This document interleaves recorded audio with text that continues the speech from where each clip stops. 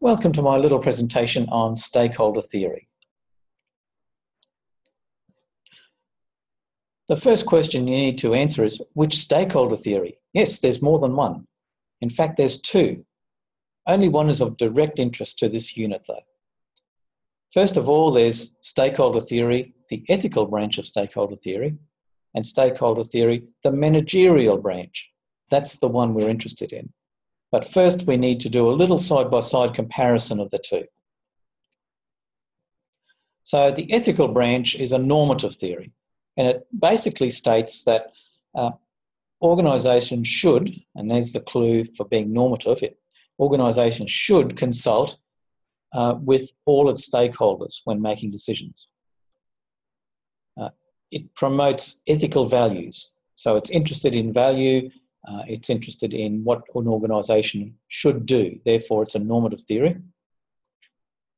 And it states that firms should not only consult but address the needs of all stakeholders.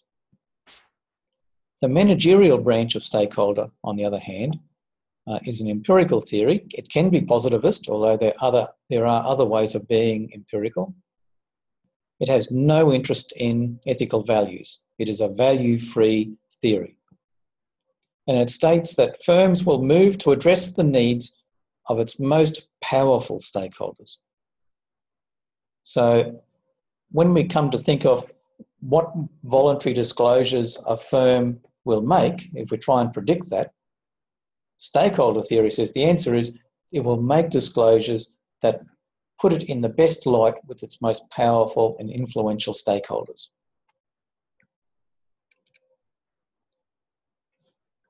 So, under the managerial branch of stakeholder theory, the stakeholder's power is manifested by his or her or its ability to control the flow of resources into the firm.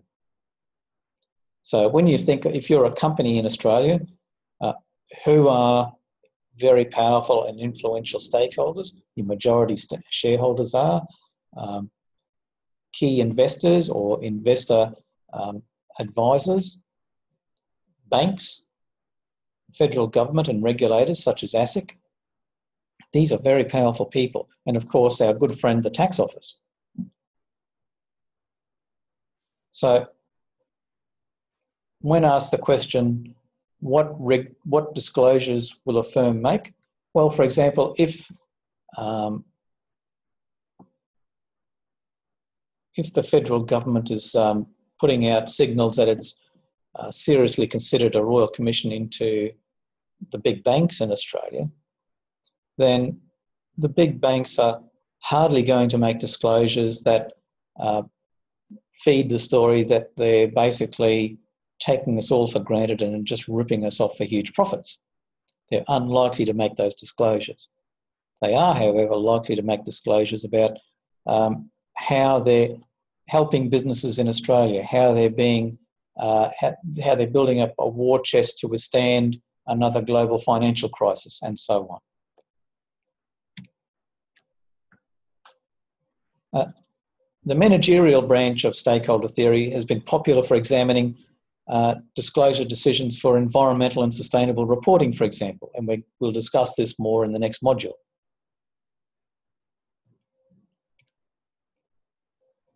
There are problems with stakeholder theory. First of all, the confusion that can come from having two theories of the same name. So if you're doing research on stakeholder theory, for example, it's a very good idea to work out which one you're reading about.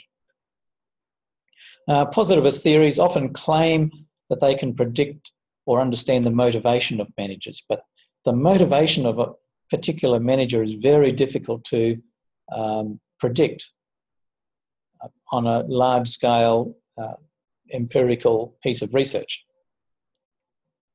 So accountants and managers may be simultaneously motivated by a sense of ethics and a need to manage powerful stakeholders. So a theory like stakeholder theory can give us important information, but it may not give us everything. So that's my very quick tour of stakeholder theory. I hope you enjoyed it. Coming right up, we're going to have a look at institutional theory. And I'll see you then. Bye.